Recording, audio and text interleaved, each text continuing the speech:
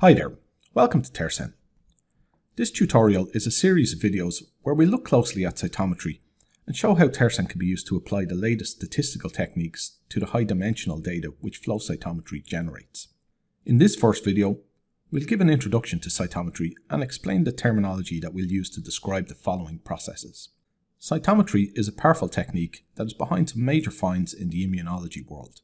Cells are fixated with antibodies, which are conjugated with fluorochromes. They're suspended in a carrier fluid and pass under a laser in an instrument that has detectors to measure how the light is scattered or reflected. The shape and density of the cells are measured by one detector, and another detector picks up the excitations of the fluorochromes to see the marker antibodies that are fixated to that cell's surface. The signal processor converts the information into channels, and these channels are usually displayed in a biaxial plot. Each cell has a set of markers, and cells which belong to a population group will have similar markers.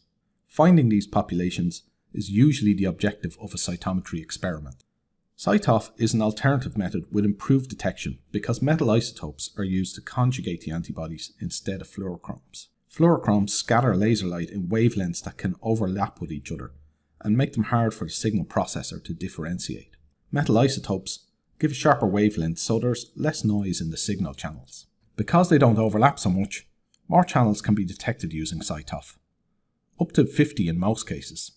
Traditional flow cytometry normally detects up to 28 channels, but there have been improvements to the method, called spectral cytometry, which has increased that to 40.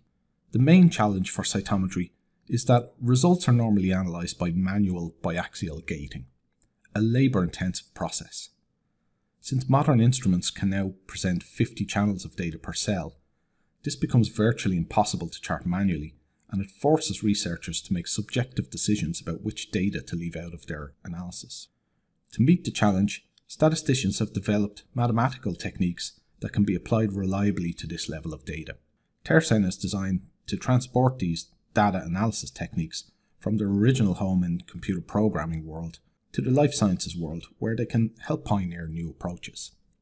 The first part to understanding how these new statistical techniques can be applied to flow cytometry is to clarify the terminology being used. This table lays out what flow cytometry researchers normally call their data analysis concepts, and how they can be described by other disciplines. Often people use these words interchangeably, and it can get very confusing. As well as the terms in the table, it's important to note a few other general concepts. In cytometry, a channel is a dimension. Having 50 channels to analyse is what makes flow cytometry a high-dimensional discipline. A dimension is referred to as a variable in the stats world, and this is where we get the terms bivariate and multivariate. Bivariate is a simple 2D plot, and multivariate is another word to refer to high dimensions. Another term to watch out for is component. After statistical techniques called dimension reduction are applied, the refactored dimensions are called components. Populations can be referred to as labels by programmers, but it's important to know that they don't mean that in the wet lab context. Controlling variation improves the experiment and cuts down on the amount of analysis work when the measurements are generated.